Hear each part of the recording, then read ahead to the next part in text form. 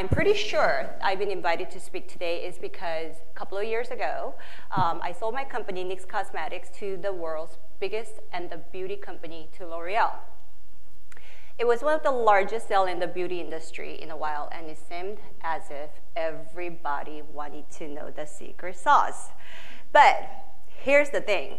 I'm not some kind of a genius who cracked the code with some secret sauce. I was just a hard-working entrepreneur at the right place at the right time.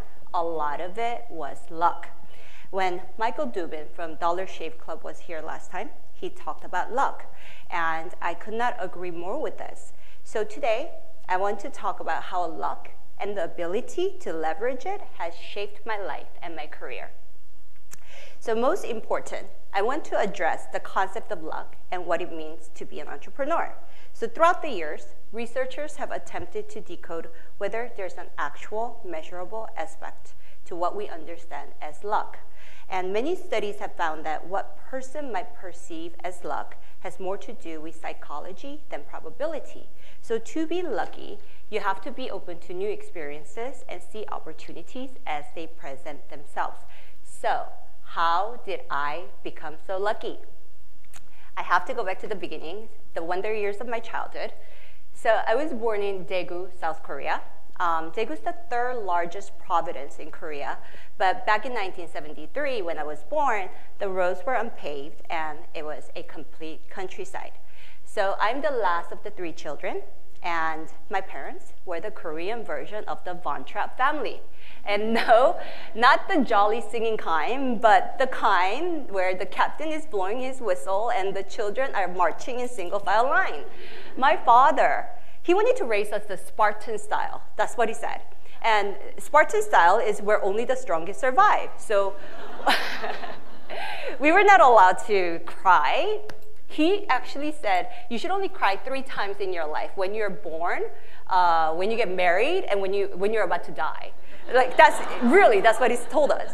And we were not, allowed to talk about our feelings or talk back or nor raise questions about anything that was demanded of us. And he went as far as he made us climb up rocky cliff. And I remember these were like 2-story high rocky cliffs without any safety gear.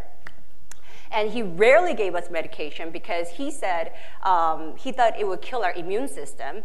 And he used to feed us coffee when we were in elementary school so we could stay up to study. And then even on the sickest days, he made us go to school because he said that we were students and being a student was our job, and job must be accomplished no matter what. And he said, if you're gonna die, go to school and die. Like, literally, that's what he said. And he also said, if you know how to crawl, somebody knows how to walk. If you know how to walk, someone knows how to run. If you know how to run, someone knows how to fly. And it's like, he was like, gee, Dad, thank you. You just told us that we'll never be good enough. Sounds harsh, right? But here's the thing. I'm so very grateful for those years and realize how lucky I am to have had that disciplined upbringing. And here's why I say I'm lucky. Because I climbed those rocky cliffs as a child, it gave me a really strong body, and I became fearless, which is an essential quality for an entrepreneur. And because he never gave us medication, I developed a really strong immune system, and I hardly ever get sick. And this is crucial because if you're sick all the time, you can never outwork your competition. And I know people say it's not how hard you work, but it's how smart you work. But let me tell you, all of your competition is working smarter. So if the only way to beat your competition is by working smarter and harder than them. And because he made me go to school even on the sickest days, I developed an over-the-top discipline with my work schedule. So in the earlier of NYX Cosmetics, I worked the first 5 years straight nonstop, without a day off and without taking a vacation. And by teaching me that there is someone who is always better, he was not teaching me that we would never be good enough, but he was teaching me to be humble and always try harder. And I realized this later when I read Jim Collins' Good to Great, and his central message is that good is the enemy of great. So if any of you guys have not read Jim Collins' Good to Great, I highly recommend you read this book. And a couple of other interesting facts about me is that I transferred elementary school 6 times. So 1st, 2nd, 3rd, 4th, 5th, 6th grade, each grade I went to a different school. And I had to learn how to adjust to new environments like really quickly. And the biggest adjustment came when my family moved to US, 1986, and I was 13 years old. And of course, I spoke no English. I knew how to say yes, no, and thank you. That was it. And I was thrown into 7th grade. And those were the really tough years because I could not understand what the teacher was teaching. So since I did not speak any English, I had to have all of my senses at full capacity all the time to observe and to evaluate and understand my surroundings. So I became hypersensitive, hyper-aware, and developed a highly analytical approach to any situation. Now, most people will consider all of this extremely challenging. But I consider it extremely lucky that I was thrown into these situations where I had to be like a chameleon. I learned how to adapt to different environments very quickly. And most importantly, I learned not to be afraid of unknown.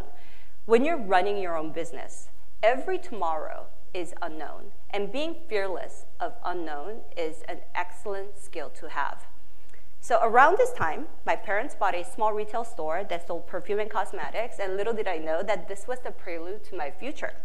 So I call myself the byproduct of child slavery by Asian parents.